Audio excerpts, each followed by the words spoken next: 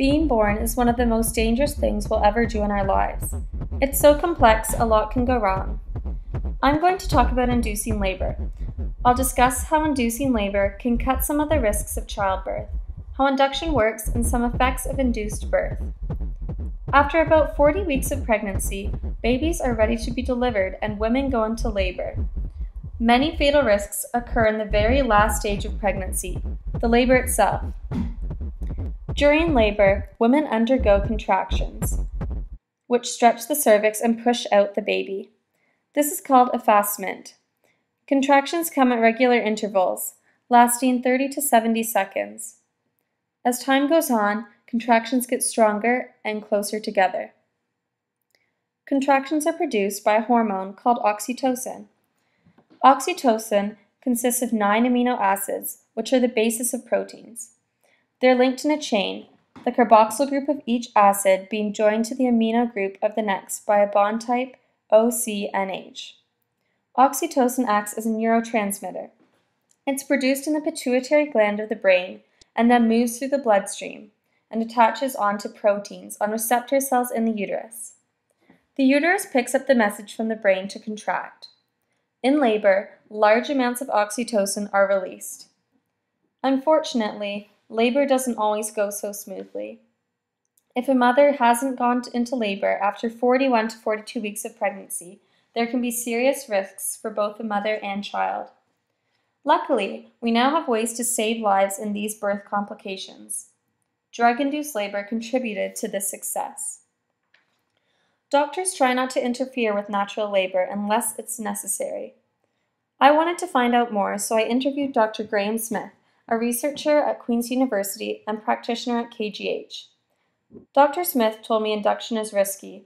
Deciding if labor should be induced involves assessing the situation from mother and baby's perspective.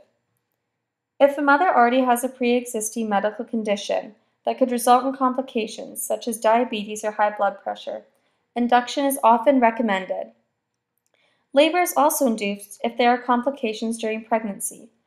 One common example of this is a bacterial infection called chorioamnionitis, which occurs when a mother's water breaks too early in pregnancy and bacteria spreads into the uterus. From a baby's perspective, this is extremely dangerous. It will be better to deliver the baby early than have them exposed to infection in the womb. Chorioamnionitis can also have long-term effects. One of the most common is cerebral palsy. Thirdly, there's a reduction of amniotic fluid, which the baby floats in the uterus. Amniotic fluid is very important. It absorbs any pressure on the womb, protecting the embryo inside. The levels go down if labor is overdue, and this is dangerous. A drug called Pitocin is often used to induce labor. It's an exact replica of natural oxytocin. If a mother's cervix is completely closed, a hormone called prostaglandin can be taken as a pill to initially open the cervix. Once the cervix is slightly open, Pitocin can be administered. Because Pitocin is destroyed in the gastrointestinal tract, it must be introduced by injection into the bloodstream. It has a half-life of about 3 minutes. The dosage is slowly increased to make contractions stronger and closer together, mimicking natural labor. Inducing labor has serious risks attached, and almost half the time results in a cesarean section. One risk is hyperstimulation. During the rest time in between contractions, oxygen flows through the blood to the baby. As you can see in this stimulation, as the womb contracts, oxygen flow slows down, and as it expands, oxygen flow speeds up. If too much Pitocin is administered, contractions become too frequent and occur almost on top of each other. Overstimulated contractions can deprive babies of blood and oxygen and cause an abnormal heart rate. In this situation, a C-section would be necessary. Pitocin-induced labor is more painful than natural labor. In natural labor, endorphins are released by instinct to relieve pain. This is not the case with Pitocin.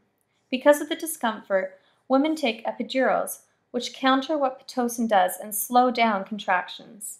Then, however, contractions seem to be sped up again, so more Pitocin is administered. Then more epidural is introduced because of the pain. This cycle puts stress on the baby, and the blood and oxygen flow is compromised. Oftentimes, a cesarean section is once again necessary. In natural birth, oxytocin spikes at the end of labor, stimulating fetal ejection and a faster birth. This boost does not occur with Pitocin, prolonging labor. It is clear that Pitocin has its limitations.